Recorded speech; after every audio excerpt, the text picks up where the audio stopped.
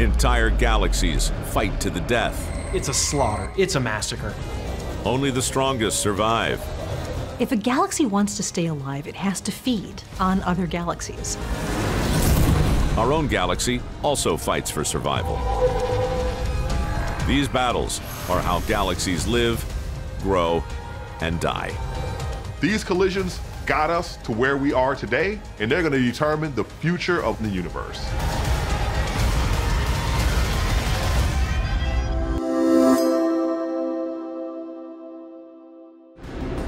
In 2018, astronomers used the Gaia Space Telescope to map our Milky Way galaxy. They tracked the movements of 1 billion stars, and they found that some behave very strangely. Most stars of the Milky Way are orbiting in a sort of regular pattern, but these stars at the center, they're in these highly elongated orbits. Coming in from very far, swinging around the center of our galaxy and then going back out again. It's a little bit like a comet does. This group of stars plunges wildly through the center of our galaxy. When you track their direction and speed on a chart, you get a shape that looks a bit like a sausage. What sent so many stars on such a strange path? It must have been a huge event. We think these stars are the result of a past cosmic collision. They don't move like stars in the Milky Way because they're not from the Milky Way. These stars are actually alien stars. They're invaders from outer space. But somehow, rather than destroy our galaxy, these attacks helped transform the Milky Way into a thing of beauty. The beautiful and serene spiral arms hide a history of conflict.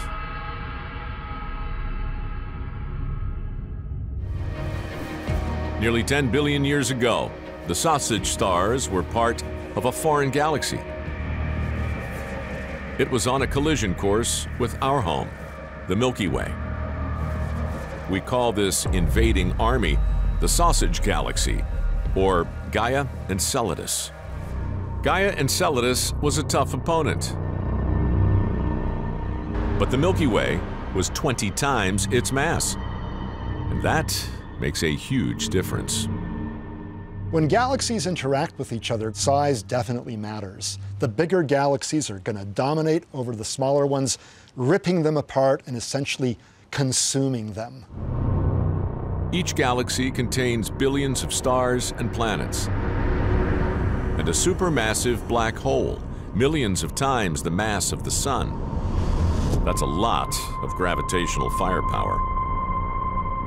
As these galaxies approach each other, you can get tidal effects. The same way that the moon can raise tides on one side of the Earth and the opposite side, one galaxy can stretch another galaxy along a certain direction.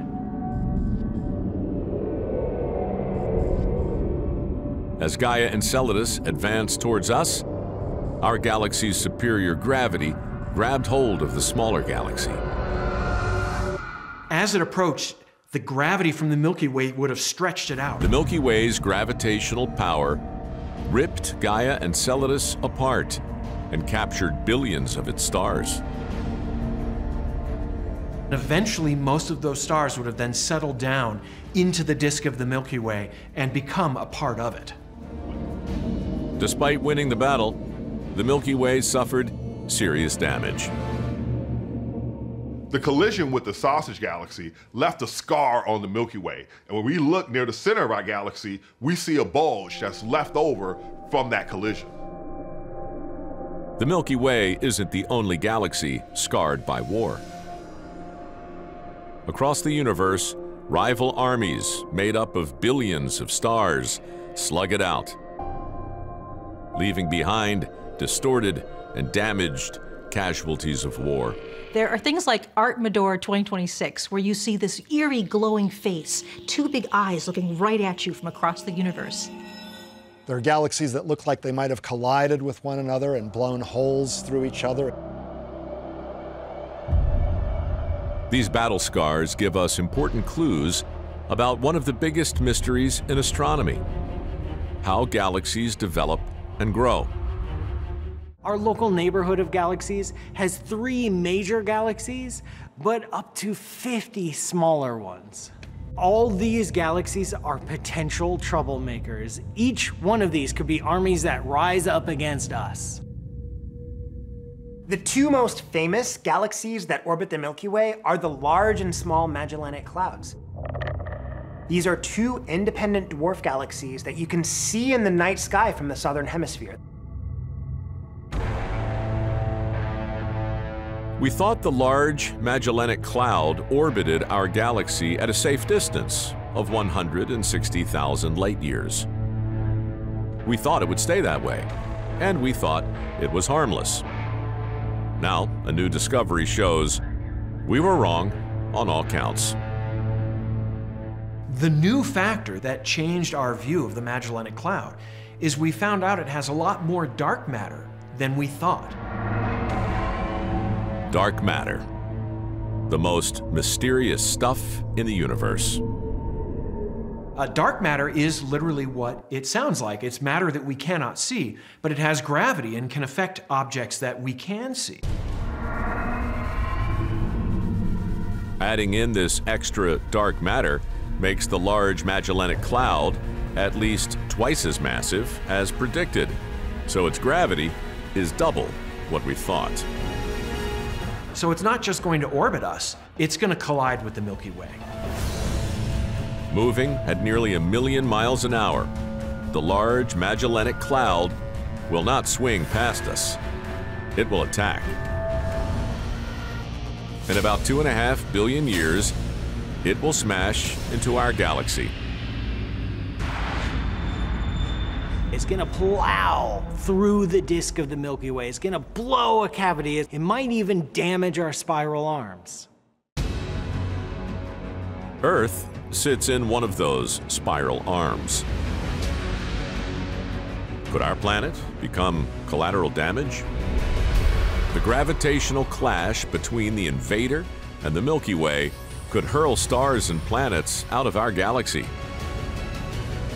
Earth could be one of them. Our planet's very close to its own star, so the odds are that you'll just get ripped out along with your star. So we'd be moving along with the sun, even as the sun gets jettisoned from our galaxy. Our view of the night sky would radically change. We'd be able to see much more of the Milky Way, especially if we got kicked up above the plane of the galaxy. We'd be able to see the whole shebang. Just look at any image of a spiral galaxy. They're gorgeous. Now imagine seeing your night sky filled with the face-on spiral galaxy. That would be like waking up to my face every morning. Spectacular.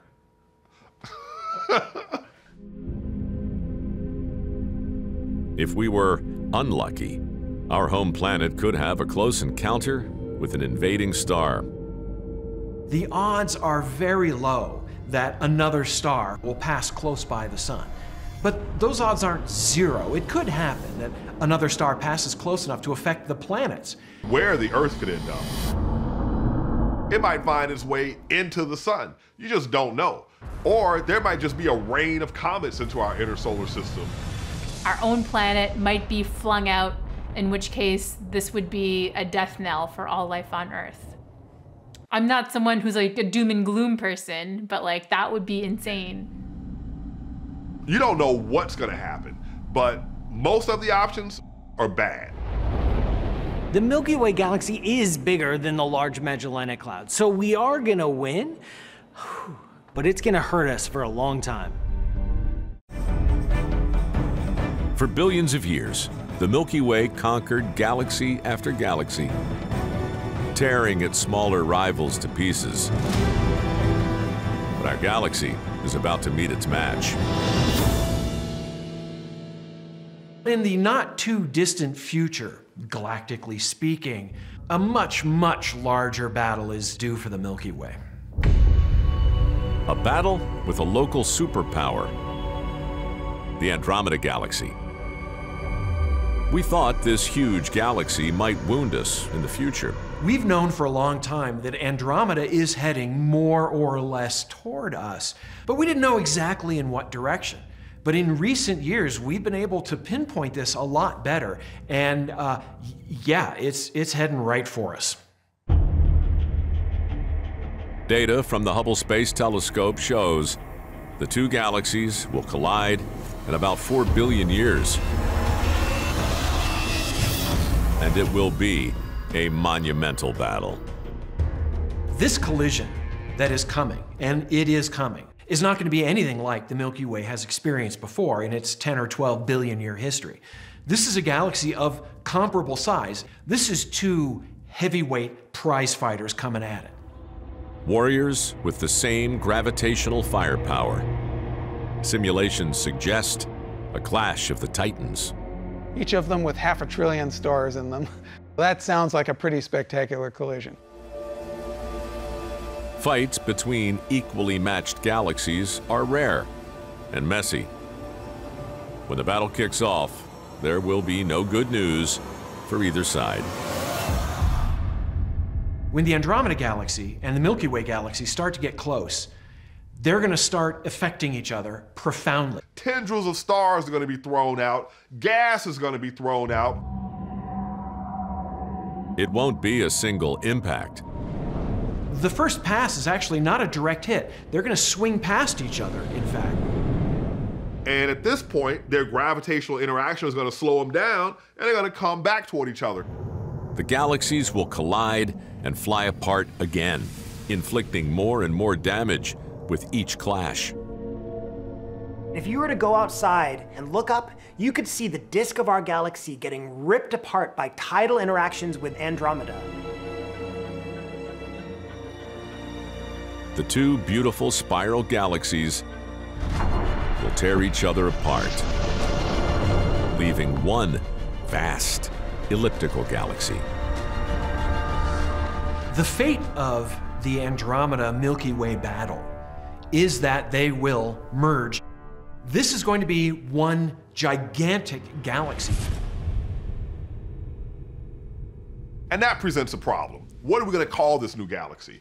Of course, my nerd colleagues have come up with names like Milkomeda, Andromeda, whatever. Those are corny. We should just call it Hakeem.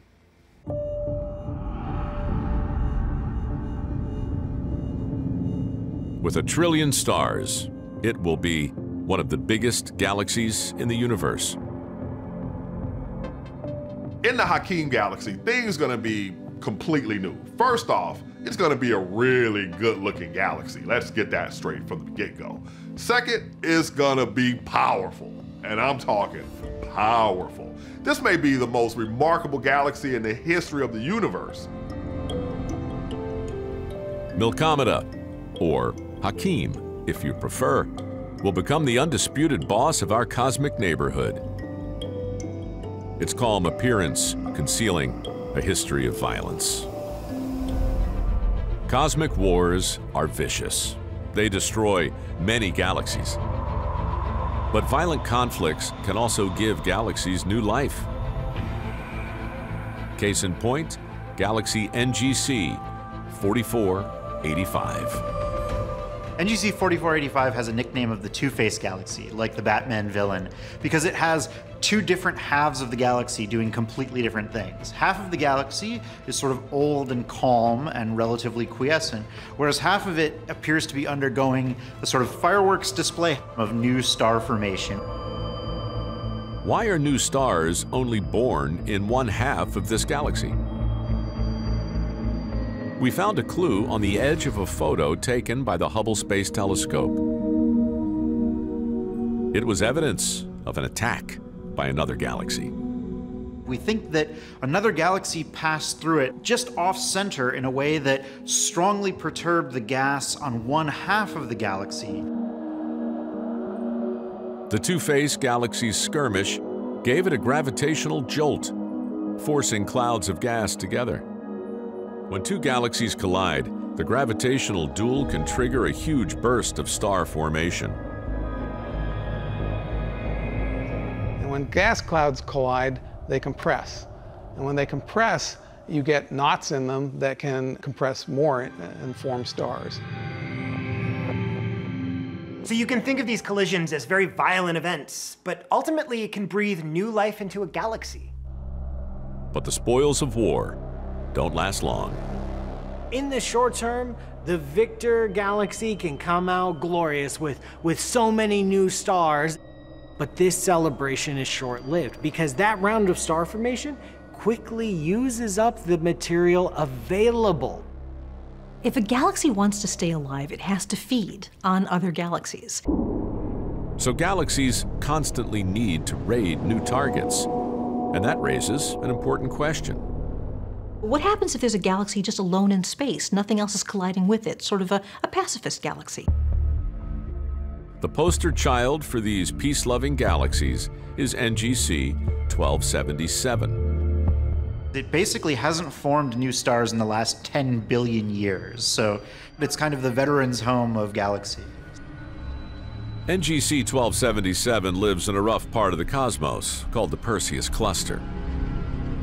Thousands of other galaxies surround NGC 1277, and they are all ready for a fight. So you might ask, why hasn't it had encounters with other galaxies that might rejuvenate it? The answer, once again, is gravity. NGC 1277 sits inside this massive galaxy cluster that has a ton of mass. And if you look at its position, it's fairly near the center of the cluster. The combined gravity of thousands of galaxies pulls on NGC 1277, accelerating it to 2 million miles an hour. And so it has spent the last few billion years traveling faster and faster until now it's almost at its fastest pace. NGC 1277 has no chance of grabbing new gas to make new stars. It's dying. All it has left are old red stars. When it comes to galaxies, red is dead. No new stars means no big stars, no blue stars, just small, dim red dwarfs. Galaxies that don't fight just fade away. And at that point, the history of the universe becomes really kind of boring. All the stars will simply start to die out. Eventually, there will be the last star formed in the Milky Way, with no new galaxy bringing fresh material. Without galaxy collisions, the universe dies.